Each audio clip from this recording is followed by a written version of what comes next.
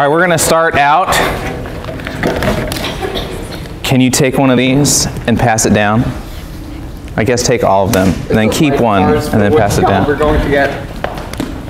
Take one, pass the rest. Card shut off. Everybody should get one. Are we allowed to look? Oh, you can look at it. You can look at your card, treasure your card. Mix it with someone else's card, which obviously these are not shuffled. No, you're good. If you are someone who already has a card or is going to wait a little while for a card to come to you, you can open your Bible to Romans chapter 6. I am really thankful to be able to spend time with you guys today. And one of the things that we want to make sure that we do is spend sufficient time looking at what God says to us in His Word. And so today we're going to look at a big chunk of Romans chapter 6 to understand more of what we talked about yesterday. And yesterday we talked about one very specific thing. We talked about how the mind changes the heart, which changes the will. So what you think, what you know, what you understand changes what you love and what you care about. And what you love and what you care about changes what you do, changes how you act, changes how you live.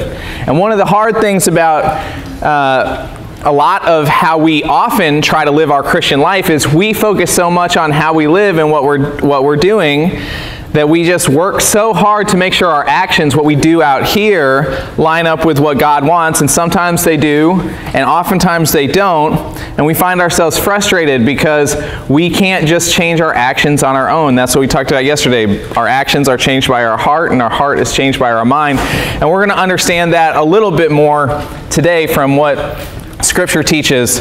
But first, we're going to look at these cards. So does everyone have one yet?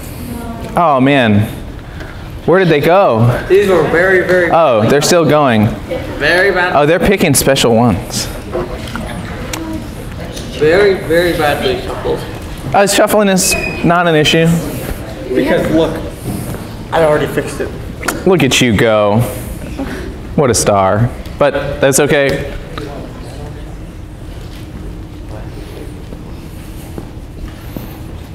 Give it back. All right, so when you get your card, you should try and, show it a little love, cuddle it, smell it, get used to its unique scent, appreciate it, tell it something you like about it, like, you are red, and I like that about you. Or, yes, you found a match or something.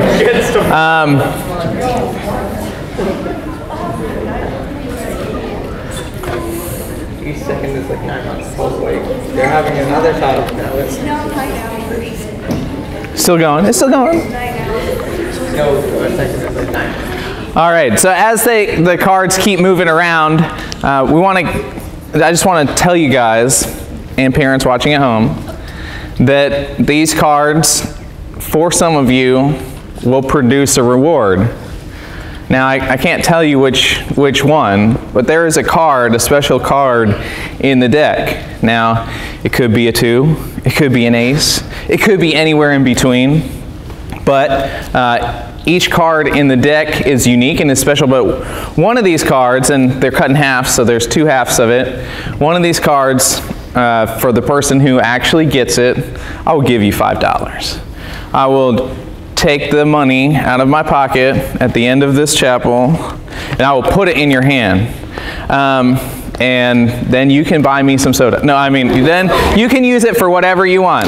Parents, your children did not invest any money. This is not gambling, and also state of Pennsylvania, we're cool. But this is just an opportunity for us to see some things about how life works. And so each card on the outside, some look similar, some look different, but what we know right now is that we don't know anything. You guys have no idea what criteria I use to pick which card is going to be the card. True? Anyone want to try to read my mind? It might have been random. Oh, it might have been random. You might actually not know. Whoa. That's possible. You might not actually give us the card. What? No, oh, man. Could be none of the cards. Oh my goodness. I actually bet that you have the special card. Oh, I kept the card for myself. You've been looking at my financial affairs. What?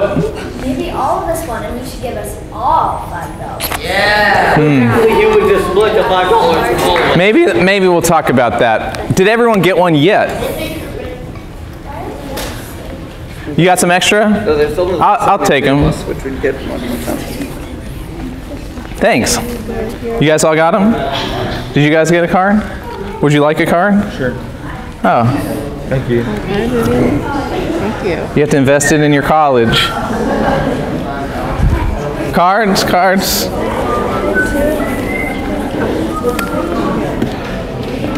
I'm good. I got 5. Okay. Parents, you're obligated to invest it in something worthwhile if you win. What if the special card's in the deck?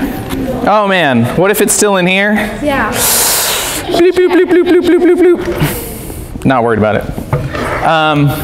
Okay, so I'm gonna just have you guys all stand up, and I'll say a certain descriptor of a card, and when I say that descriptor, you can sit down because it's not you. All right, and the last person or people standing will be the one, the champion, the accidental winner. So, if you have a 6, you can have a seat. Wow. If you have a 2, you can have a seat. If you have a diamond, you can have a seat. If you have an 8, you can have a seat. If you have a face card, you can have a seat. Or if you have an ace, you also can have a seat.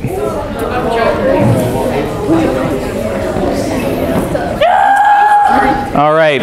If you have a heart, if you have a spade, you can have a seat. A heart or a spade. That's cool, it's cool. The joker will come up. If you have a joker, you can have a seat. Man. This is a tough crowd. This is tough. Did I say if you have a 3, you can have a seat? No, not yet. Or if you have a 10, you can have a seat? Are you just gonna tell everyone have a seat and I just like... Or if you have a 9, you can have a seat? You already said 9. I did? Yeah. If you have a 5, you can have a seat? No! Man. Wait. Oliver, what you got there, buddy? Ooh. A 7. Wait, is anyone else still standing up here?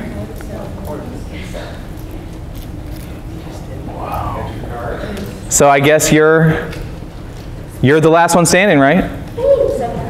There's no one else standing up? You are. So at the end, come up and I'll give you $5. All right. I mean, you can sit up here if you want, but so I just want to illustrate something or explain this illustration to you quite quickly. So a lot of you guys got a card. You might have tried to find a special card. You might have tried to find a matching card and tried to figure out what was going on in the weird space that is between my ears. But you really didn't know what you were looking for. And now we know that... looking for Jesus Christ. Oh, that's true. But now we know that the particular card we were looking for belongs to Oliver. Now what was it again, Oliver? A 7 of what? Clubs? 7 of clubs? So if you have a 7 of clubs, then you're in good shape. Now, Oliver, would you trade your 7 of clubs for an ace? You don't know. What do you get if you have an ace? Nothing. So are you going to trade your 7 for an ace? No? How about, would you trade your 7 for all the aces?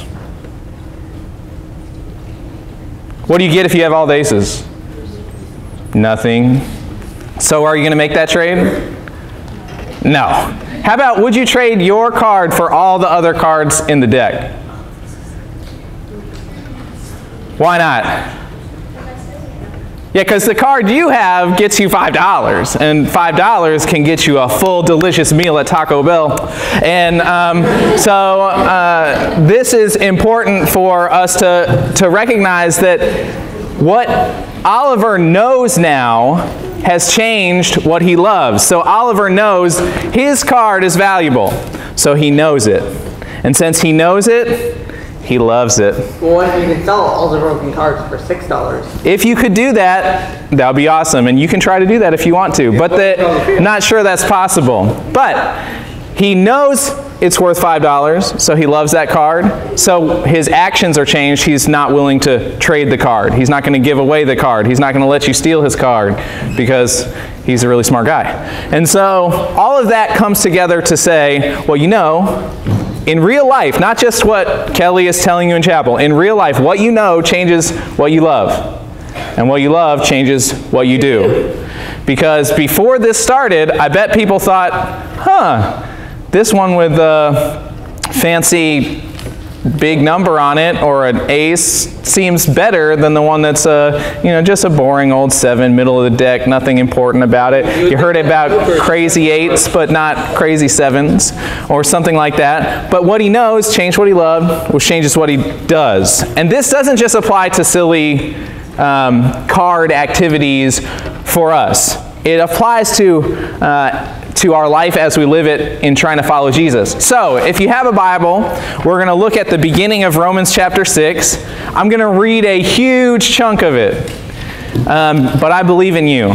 You guys are reading comprehension geniuses. And I also believe in God, that He is a writing genius. And He is able to give us exactly what we need. And through His Holy Spirit, He's able to help us apply exactly what we need to know to our lives. So I'm going to start reading in Romans chapter 6, verse 1. What shall we say then? Shall we go on sinning so that grace may increase? By no means. We are those who have died to sin. How can we live in it any longer? Or don't you know that all of us who were baptized into Christ Jesus were baptized into His death? We were therefore buried with Him through baptism into death, in order that, just as Christ was raised from the dead through the glory of the Father, we too may live a new life. For if we have been united with Him in a death like His, we will certainly also be united with Him in a resurrection like His. For we know that our old self was crucified with Him so that the body ruled by sin might be done away with, that we should no longer be slaves to sin, because anyone who has died has been set free from sin. Now, if we died with Christ, we believe that we will also live with Him. For we know that since Christ was raised from the dead, He cannot die again. Death no longer has mastery over Him. The death He died to sin once and for all. But the life He lives to God. In the same way, count yourselves dead to sin, but alive to God in Christ Jesus. Therefore, do not let sin reign in your mortal body so that you obey its evil desires. Do not offer any part of yourself to sin as an instrument of wickedness, but rather offer yourselves to God as those who have been brought from death to life, and offer every part of yourself to Him as an instrument of righteousness. For sin shall no longer be your master, because you are not under the law, but under grace. And we're going to stop there. And this is a big chunk, and I want to let you guys know what we're doing today. We will not be able to look at all the ins and outs of what this passage says and what it means, but we're going to look at a good bit of it, and we're going to wrestle with it, and we're going to look at how God has spoken through it in a way that will change the way that we live our lives. Since this is such a big chunk, we're going to start with the last part. then we're going to do a little bit of working backwards. So we'll start looking at verses 12 through 14. So if you're curious about what I'm talking about, this part is from verses 12 through 14. It tells us some things very clearly that we should not do. Do not let sin reign in your body. Do not obey sin's evil desires.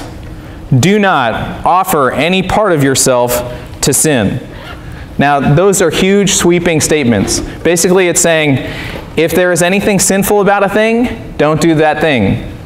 If there's sin involved, you should not be involved. Don't let sin be in charge of you. Don't let it change the way you act, the way you live, the way you go about your business at all. If there's sin, there should be no you. That's what it's saying. Sin is off limits for you. Don't let sin rule you. Don't obey it. Don't give yourself to it. But do some things.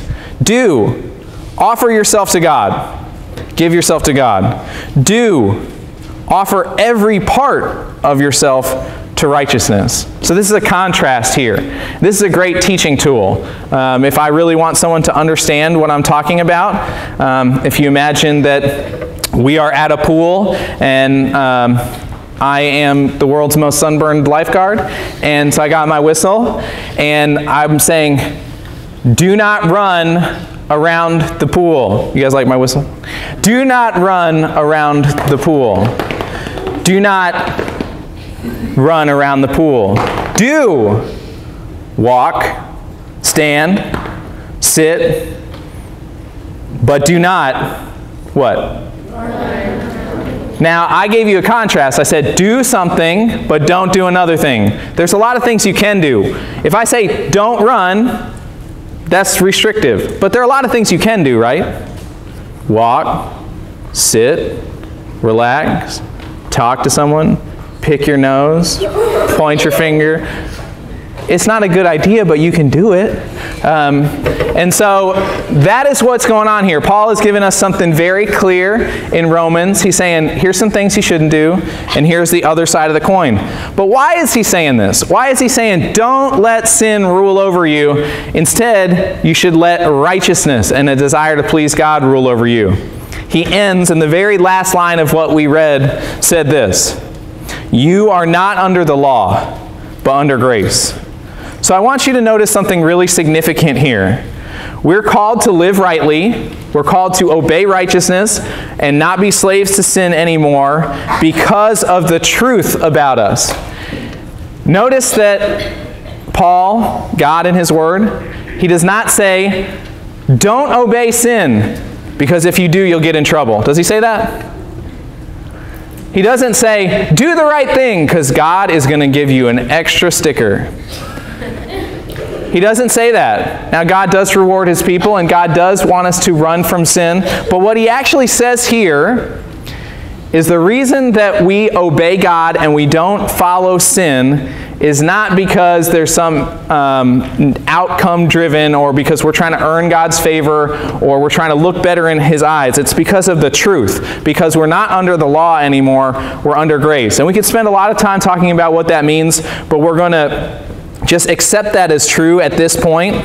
The reason that we're told to live rightly is not because we should really be good boys and girls who God is really happy with. Instead, we're called to live rightly and to run from sin because of the truth. And so, to understand what this means, we want to rewind a little further in the passage. Does anyone have notice the word that verse 12 started with, where we picked up? So. What else? Therefore. So if you see a word like so, or you see a word like therefore, what does that mean? Right, because if there's a therefore, the people who want you to remember it say, if you see a therefore, you got to find out what it's there for. And that's a good little memory tool. Or if someone says so, that means it's the second half of a statement or the second half of an argument. If I said, Oliver needs to come up to the front at the end so that he can get his $5. Would you guys understand that statement if I just said, so that he can get his $5? Would that statement make any sense? No. Well, maybe, but this would be improper. It would be improper, but it also wouldn't quite make sense. We need to know what's coming before. So, because of what comes before, we don't let sin rule in our bodies. In other words, you and I should and can honor Christ with our lives because we know that we're not under the law, but we're under grace, and it all starts with our mind. So now let's go back to verse 1. Cool? All right, so verse 1 says this, what shall we say then? Now, then is like therefore and so, but we can't stay in chapel the whole time. So if you want to read Romans 5, do that. If you don't want to read Romans 5, do that. But right now we're just going to start at the beginning of chapter 6. And it says, what shall we say then? Shall we go on sinning so that grace may increase? By no means. So should we go on sinning so that God could show us more grace? No? Like a soft no? Like, yeah, a definite no. This is something that we're definitely not doing. There's not a question mark about it. By no means. We are those who have died to sin. Who are we?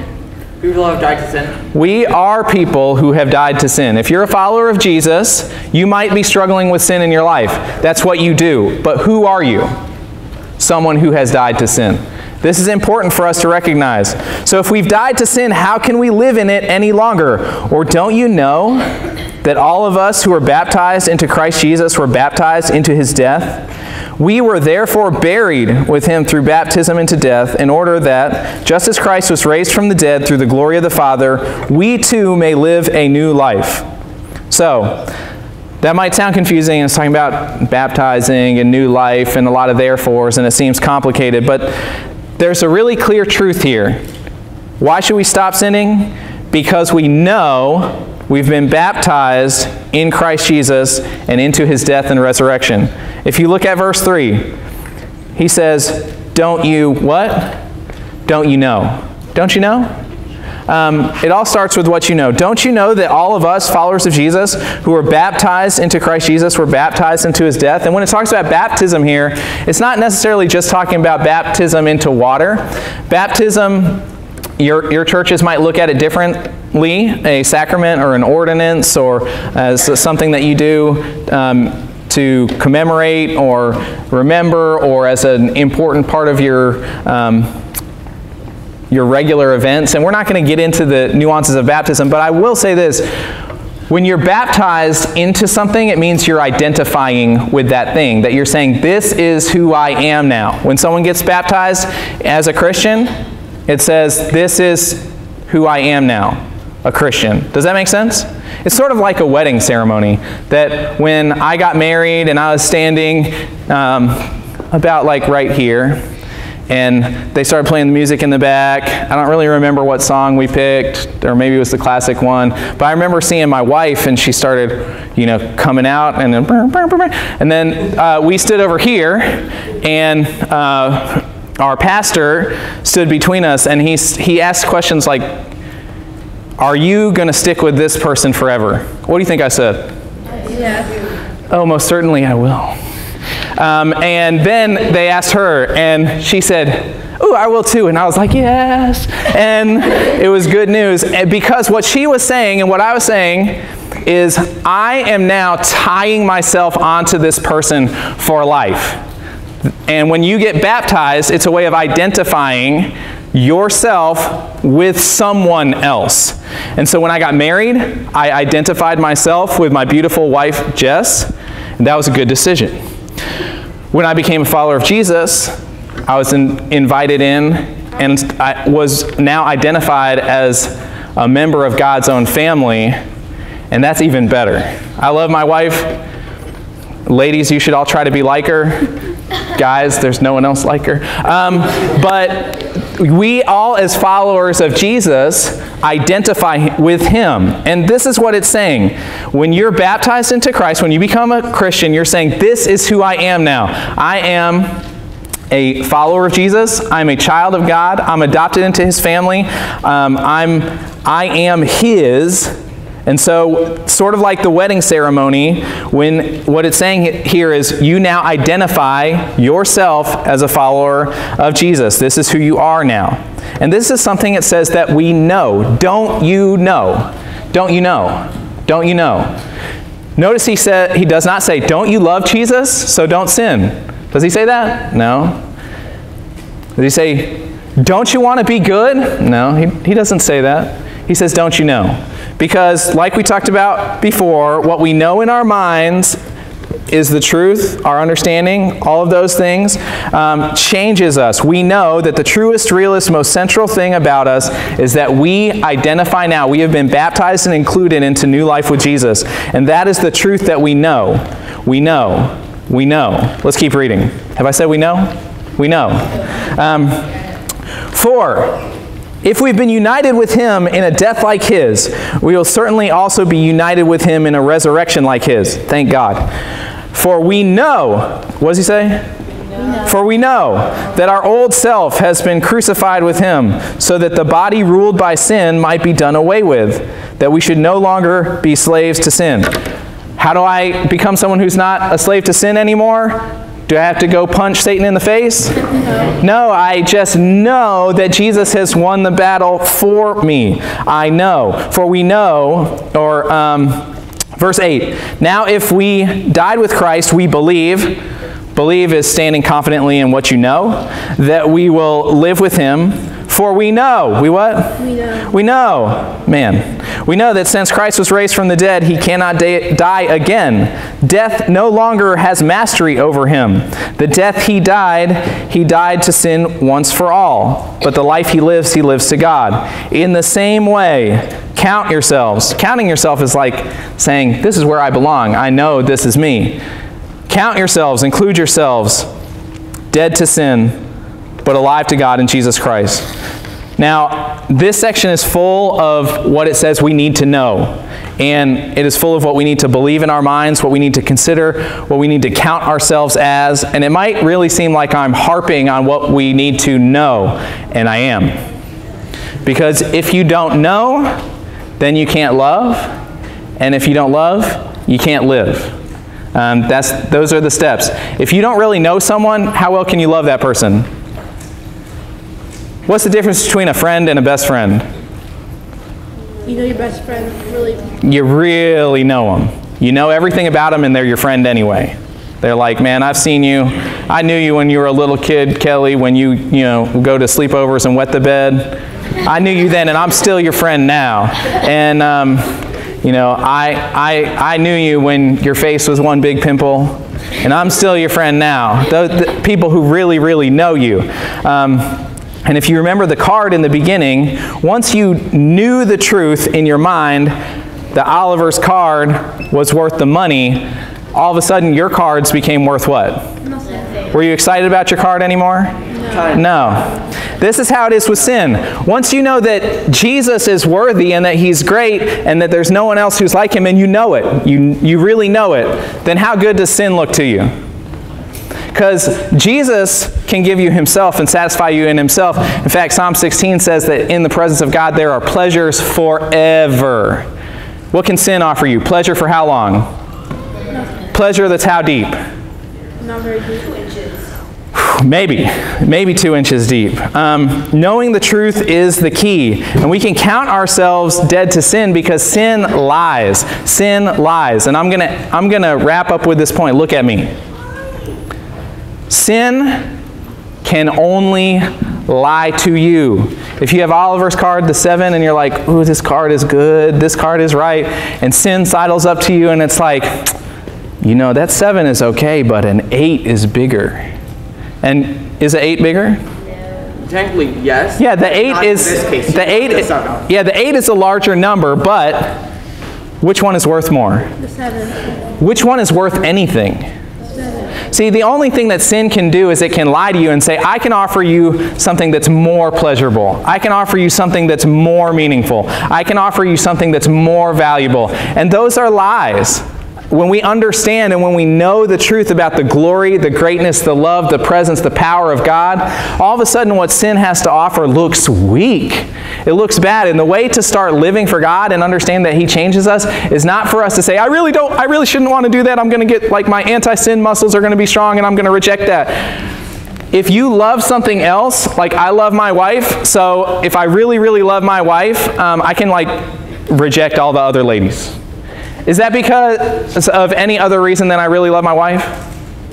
See, if you really love and understand the greatness of God, if you understand His beauty, His glory, you know it, you see Him, you understand what He did for you, then you love Him. That's natural. He died for you. He made you. He gave you life. He's with you. He sticks with you. He understands you. He is your best friend who's seen you, knows everything, knows all the stories, knows more about you than you know about yourself, and He loves you, and so you love Him back, so you want to live for Him. And so I just want to wrap up saying this. When I know the truth that sin leads to death, I hate that. When I know and believe the truth that Jesus is my life, that Jesus is my reward, that Jesus is my King, I pursue that. I want that. And so I want to encourage you guys to dwell on the truth. We talked yesterday about how God renews our minds, that it all starts with the mind. The way that God does that is by bringing His truth into our mind, especially through His Word. And He shows us how good He is, how meaningful He is, how valuable He is. And everything else just looks weak. If you're a Christian who's playing games with sin, and you're saying, I love Jesus and I'm going to heaven, but you know, like, while I'm here on earth, this other relationship, this other activity, this other experience really seems to offer me more pleasure, more joy, more satisfaction than my relationship with Christ. You need to go back to your mind, because you don't know the truth. You don't understand the truth. And I have to teach this to myself all the time. I'm a 32-year-old man. I went through Csehy. I went to a Christian college. I'm married to a Christian lady. I went to seminary. I studied the Bible. And you know what? Sin still looks good sometimes. And you know what I have to do? Change my mind. I have to go back to my mind and remember the truth, remember the truth, remember the truth. And when I know the truth about Jesus, I love Him. I love Him. And when I love Him, and when I value Him, I want to live for Him. Does that make sense to you guys? Let's pray together.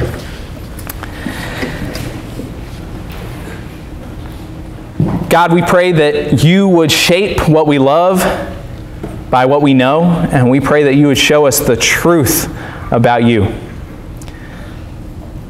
That You would teach us, through Your Word especially, who You are and help us to see You clearly.